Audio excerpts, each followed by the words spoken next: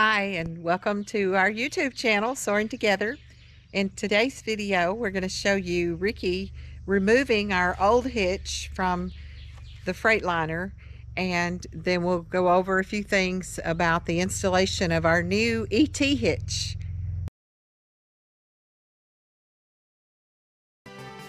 And welcome again to our YouTube channel, Soaring Together. We're so glad that you all have joined us on our journey as we travel the United States. And for those of you who have not subscribed to our channel, please hit the like and subscribe button and hit the notification bell so you won't miss any of our journey as we're soaring together. Well, this morning it is raining, so Ricky is working on the hitch, taking the old hitch off. So currently this is his setup. Since it's raining and he doesn't have a garage to put the truck in. Some of these are so tight that I want to get someone to put my compressor. I thought that would be the easy part, but so the bolts are on there pretty tight, huh? They're not pretty tight. They're very tight. Well, that's a good thing. Is it? You got 2 of them off? I got 4 of them off. But I mean, that's a good thing that they were tight, at least. At least. We were protected going down the road. Oh, yeah. That's wonderful. They're on there tight. Yeah. So you got to take this off, and then you've got to cut the weld on that plate. Yep. And you'll set the new hitch down on that plate. Well, what, will you bolt it to that plate? theoretically that's how it's supposed to work, but I think I'm going to need 3 inches. So you'll have to get another plate? Tube or channel or something. So we have a friend down the road that has a welding shop, and hopefully next week he'll be able to help Ricky if he needs some welding done. Really don't have to weld nothing on it, I guess, But you have to cut holes through that metal plate. yeah, there's already holes in it, but I don't think they will line up.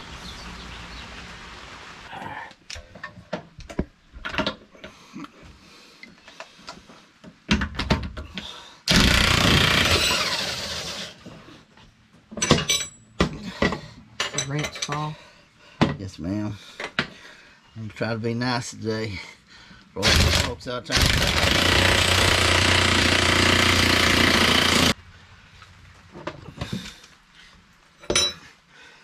What can you do if you got the tires? Most anything. I don't think this thing's gonna be very heavy, though. You don't think? I don't think so. Well, I could be gravely mistaken. I think you need to put... Ooh. Did you tighten your stomach muscles before you pick that up? Oh, I tightened my butthole. Well, that one's off. Well, the easy part's off. Now he's got to break the weld right here along the bottom. A torch would be real nice. You don't have a torch? No, I don't have a torch. Not since I worked in a rock quarry. Right now it's about 3:22 on the afternoon of May the 28th, and Ricky's delivery from FedEx was supposed to be here today. However, I looked at the tracking about an hour ago, and there was an exception on the tracking. So we called FedEx Express, or FedEx Freight, and they said, yes, the delivery date was today, but they have to make an appointment before they can make the delivery, and no one told us that. So yeah, they were, I guess, gonna call us sometime this afternoon to let us know. But now, since Monday is a holiday, they will not be making the delivery until Tuesday.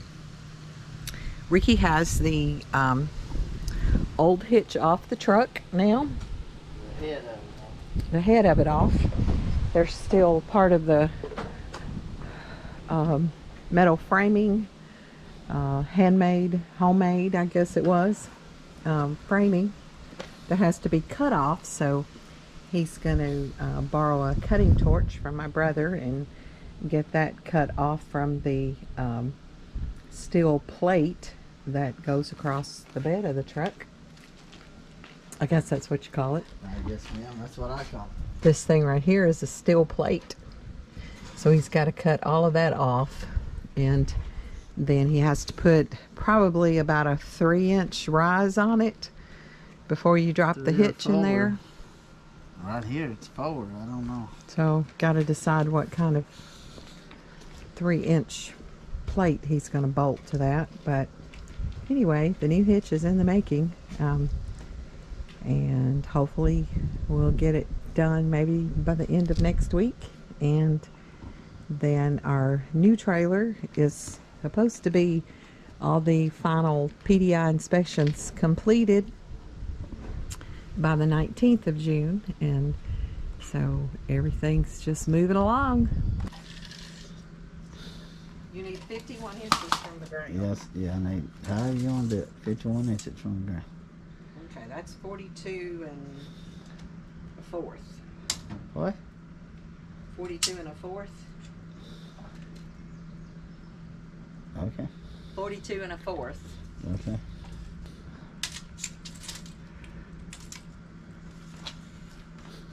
So 42 1/4. 9 more inches. Yeah. So I need 9 more inches. Yeah, but you're measuring the bed. You got to measure where the plate's at.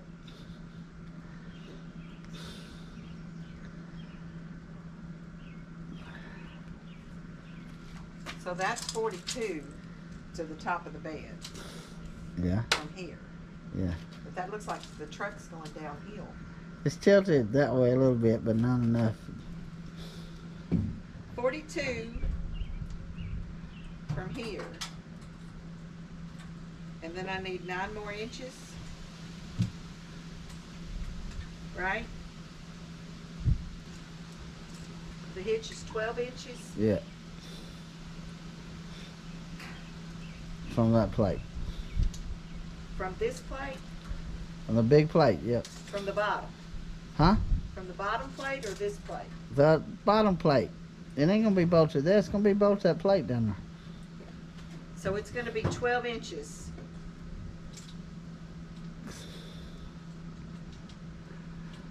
To the top of it. Yeah. So how much more do you need to get to 51 inches? About 5 inches.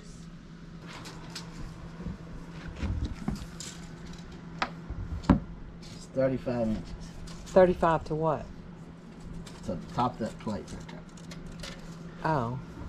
So how many more inches do I need? 16. So I take off 12 for the hitch.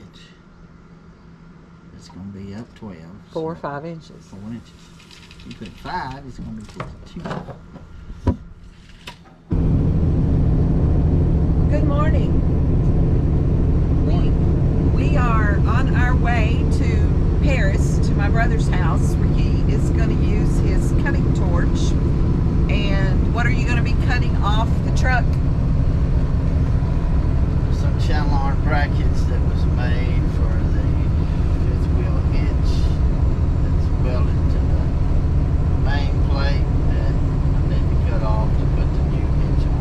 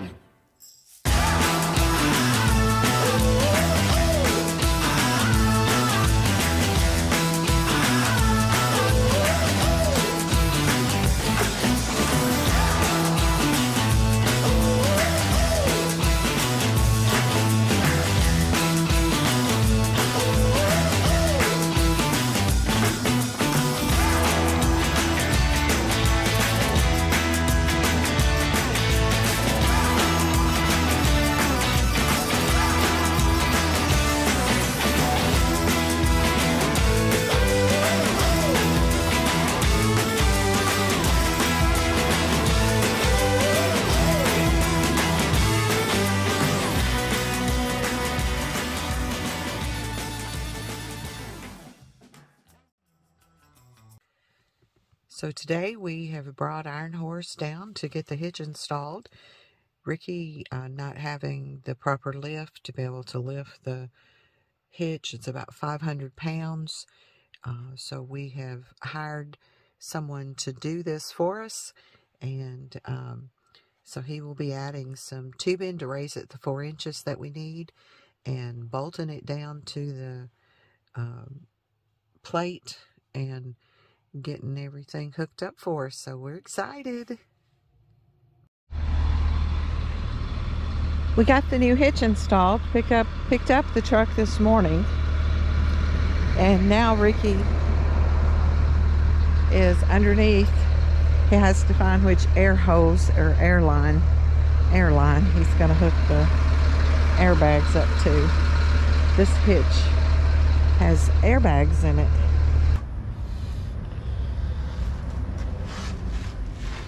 What you doing? I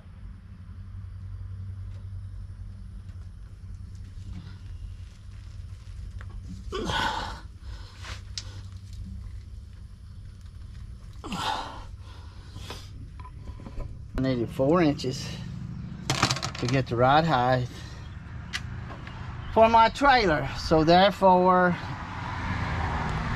we had a couple options. We could either put the channel, the 4-inch tube under the base plate and put it back on it.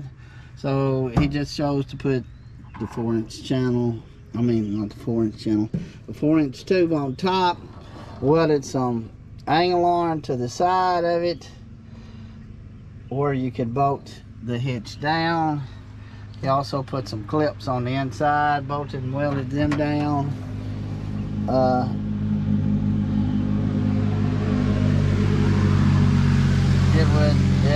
He done an excellent job in getting it all put together. Now, the only problem I had is I didn't realize the line wasn't hooked up to the airbag. And they don't hook it up from the factory because to keep from breaking it off, which makes sense. I understand that completely. I just in shipment it could break it. Had a brain shortage in what should have happened.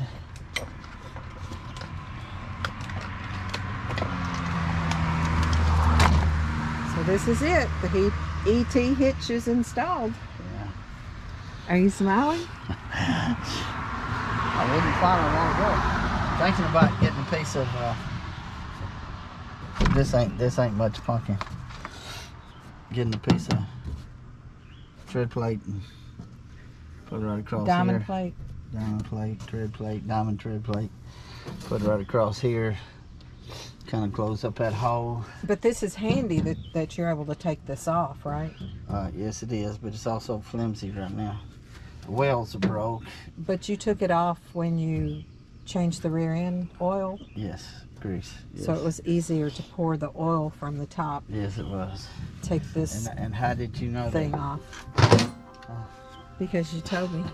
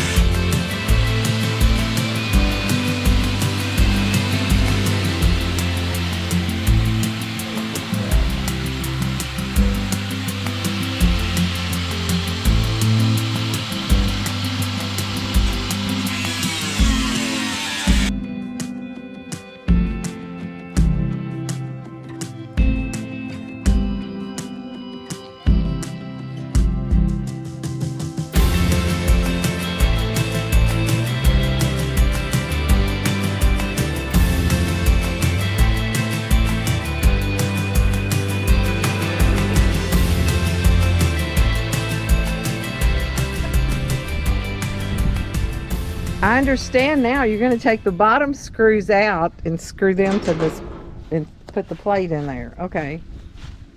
Does that pass your inspection? Yeah. Oh, there's only one problem. This one's shiny and this one's dull. Well, it won't be shiny real long, but I'm gonna clean this one up. See how much thicker that is than this? Yeah. It's a whole lot better stuff, but with that other thing under there, it's gonna make it more sturdy. Right? Right, partner? My partner in crime? In case y'all don't know, I love my wife. Oh, this is what's under all that.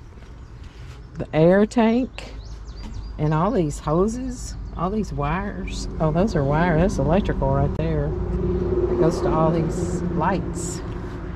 But then you got the air tank and the axle that goes across there. A lot going on under there.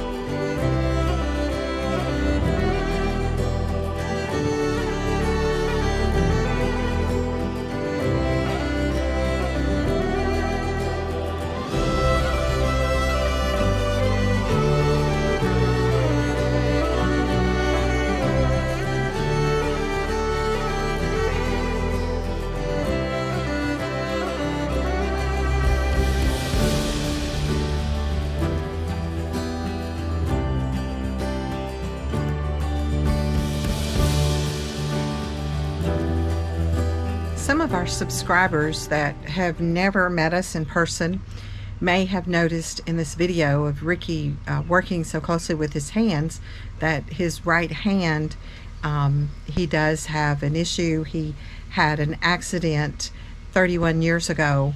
That accident actually almost took his life. He lost his thumb and part of his right hand.